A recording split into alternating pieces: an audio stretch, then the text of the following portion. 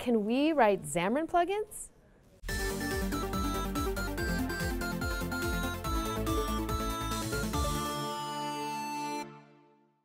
Hello, welcome to the Hello World Show. I'm Heather Downey. I'm Spencer Schneidenbach. And we're here with James Montemagno. Welcome. Yeah, thanks for having me. I'm super excited. Yes, we're very excited to have you.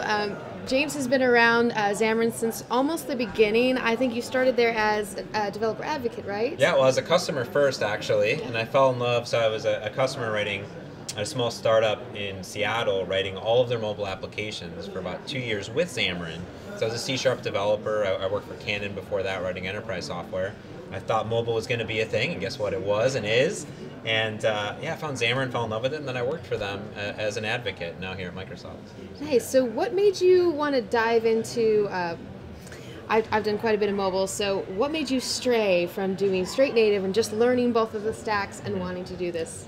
Yeah, so it's interesting. So when I made the jump to become a mobile developer, I'd only written one Windows Phone application ever. I was a C# developer, and I knew I wanted to write mobile applications. But when I went to go work for the startup, I was the only mobile developer. I was the only one. I was designing, implementing, testing, deploying. And they said, listen, we're literally going to this huge consumer electronics show in 2 months, and we need an iOS, Android, and a Windows Phone application. So 2 months go. Yeah. And it was interesting because what happened was, like, I knew that I could go learn Java and I could probably learn Objective-C and write brackets and stars.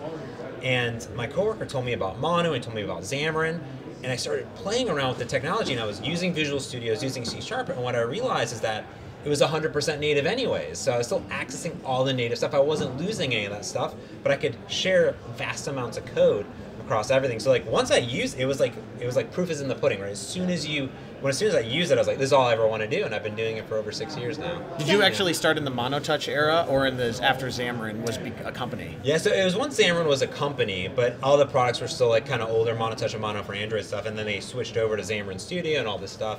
But yeah, it was the early days, and it was crazy. Our apps were talking like WCF backend things and like databases, and I originally wrote a remote DVR management, and actually wrote an entire DVR in Xamarin.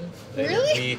We had our own set-top box that was all like core open source Android, and I wrote the entire dashboard and streaming, everything all in Xamarin. So I mean, the proof was like, if I could write a DVR system in Xamarin in C# and deploy that, and an app store for that thing, I could kind of do anything. Yeah, Nice. it's cool. Awesome. We're thrilled to have you. Yeah, Yeah. great to have you. All right, James, what are you going to teach us today? Yeah, so today I want to talk about plugins for Xamarin, just something I'm super passionate about because it's a concept that I kind of created a few years ago. And I've been doing Xamarin cross-platform development for like 6 years at this point. So if I look at the architecture of a Xamarin application, right, I like to use boxes, and this would be my whiteboard, is you have your shared code in here. So this is just .NET code. So my models, view models, RESTful service calls. And then we have up top are like platform-specific things. And I fell in love with Xamarin because I could come in and write a native like Android app and an iOS app, a Windows app, or even a Mac app, and create these heads and access 100% of the APIs. So Android has these really unique APIs with material design, so I craft beautiful user interfaces for each platform, but share like 70% plus of code, right? And it's just my C# .NET code. I'm using Visual Studio. I love it. So what we found, though, and even myself as a developer, is that yes, I love that I can access every single API in C# on each platform, but a lot of these platforms do the same thing, right? So they have text-to-speech, geolocation, push notifications, lights, and all that stuff. So when you think about it, you're like, yes, Xamarin's amazing because I can access all these things, and I can go learn Android's text-to-speech API, and I can go write iOS's text-to-speech API, and I can go do it for Windows, I can do it for Mac. But now, if I want to access that in shared code, well, I can't because all that code, so if I put text-to-speech up here, TTS, all that code I'm implementing 1 time, 2 times, 3 times, 4 times up here. Now that's fine because I can do it, and that's what's important, is I'm accessing those native features, but then I can't really access them from shared code, or I have to do like an interface here, so a little interface up here to do it. So this is what I've been doing for years, and about 2.5 years ago we said, you know what we really need? Is we just need to create tons of NuGet packages, and we'll call them plugins, that do all of those common APIs. Because there are some unique things, like if you're integrating with Siri or integrating with Apple Pay or something like that, those are really unique. You're going to write these interfaces anyways. But there's so many that are the same. If you think about Bluetooth or just Wi-Fi connectivity, all these little things. So I actually did this for the first time 6 years ago when I first started doing it. I created a settings plugin. I created it for myself, and that was our first plugin, which now has over 500,000 downloads. So what Plugins for Xamarin does, it says, listen, we already have all this code. We already have it all documented. So what if we work with the community to take all of these common APIs and put them into NuGet packages that you could just easily go, say, I need a settings plugin, I need a text plugin, a text-to-speech plugin, and then you can access all of these native APIs from your shared code. So now, instead of having to learn the API 4 different times to do text-to-speech, you can just use one single interface. So we abstract it essentially down here into an, ITTS, I text-to-speech, and I just say, speak. Now what's happening though, if I can spell speak correctly, and I pass in a string, so there we go, that's my beautiful handwriting. So what's cool is that this is my interface. I can access it now from my shared code, but under the hood, it's still accessing all these native features. So it's not like we figured out text-to-speech in .NET and it just magically works on an Android or iOS device. No. We went and wrote the hundreds of thousands of lines of codes so you don't have to, right? So you can go to xamarin.com/plugins and you can find this open source GitHub page where we've worked with the community, where tons of Xamarins and Microsoft employees have created them, but also people in the community and the open source community are now contributing to this amazing ecosystem of plugins. So they're all open source, they're all under MIT. So now when you're actually going in and creating your first project, you're like, oh, file a new project, what do I need? Oh, I need text-to-speech, I need geolocation, I need dialog boxes, I need Bluetooth, I need anything like that. Settings, right? You just download a NuGet package and you're writing code instantaneously and you don't have to worry about this stuff. If you need to, guess what? They're all open source. You can go take the code and do whatever you need with it.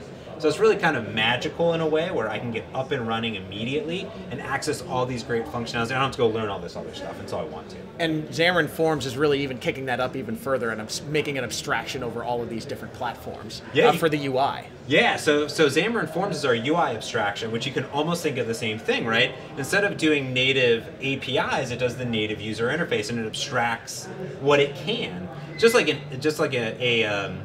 plugin for Xamarin gives you the common functionality, Xamarin Forms gives you the common user interface between all of them.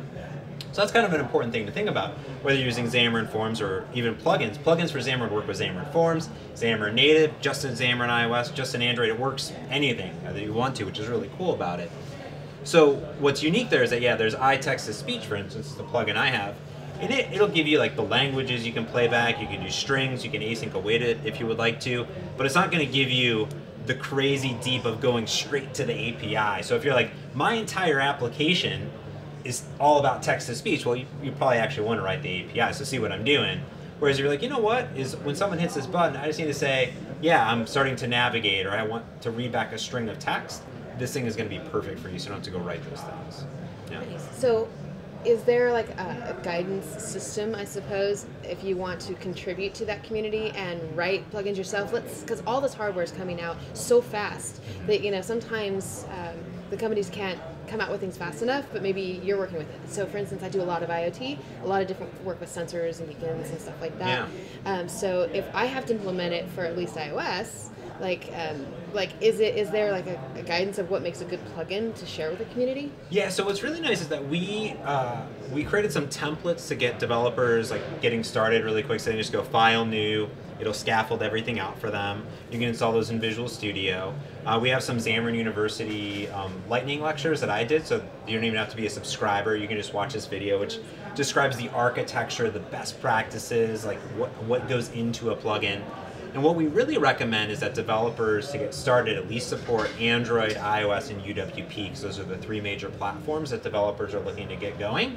If you take a look at mine, my settings plugin supports Apple Watch, Apple TV, Mac OS, WPF, Windows Phone 8, Silverlight, like all of them, because it's very broad and generic, and I just have grown over time. So what we find is that by starting with those base three, it gives you a good foundation. And then people can contribute other platforms. Even Tizen, for instance, now is .NET Core based, so we see people adding Tizen support to plugins. So we really think of just these amazing libraries that are abstracting all this platform-specific stuff so you don't have to. So it's really cool. And does it have like a helpful little chart that says, oh, this thing, you know, supports the 3 or 4 major platforms, but now it also supports Windows 8 Silverlight, and there's like little handy charts there. Exactly. So yeah, when you go to we worked and we standardized the README too. So we said like every plugin, if you're going to become like a Xamarin plugin, what you need to have is this like little box of getting started, the NuGet, where's it at Veyor, on whatever you're building it on, VSTS.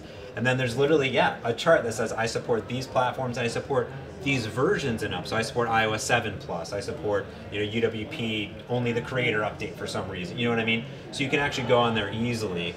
And what we find is that, everyone's just loving them. There's millions of downloads of them. And we also see them even for internal enterprise, like, oh, we can't use those plugins, but we're already doing this. So we're going to create our own personal NuGet feed of all the plugins that we're creating. So anyone coming into a new project can just bring in our own company's plugin. So we see that being used often too. Thank you so much for taking the time to share that with us. Absolutely. Cheers. Yeah, thanks for having me.